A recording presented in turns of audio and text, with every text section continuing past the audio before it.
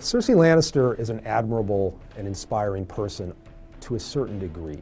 When she tells Ned Stark in the Game of Thrones, "You win or you die," she chooses to respond to Ned Stark's encouragement that she grab her children and run to the Summer Isles by standing strong in the face of Ned's threat. She shows Ned very quickly that she has the courage to lead.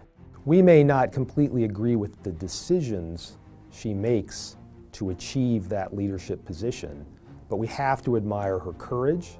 We have to admire her commitment to not be limited in the way that her family and others in King's Landing want to limit her.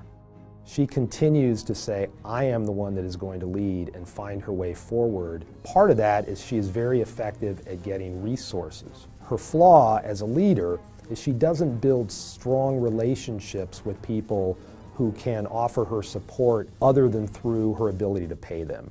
She limits her potential because she is very hungry to keep herself at the top of the pyramid of power.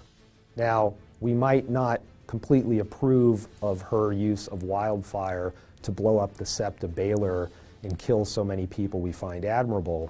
We can at least recognize her courage and commitment to find her way forward against the resistance of people that are trying to use their power to overcome her.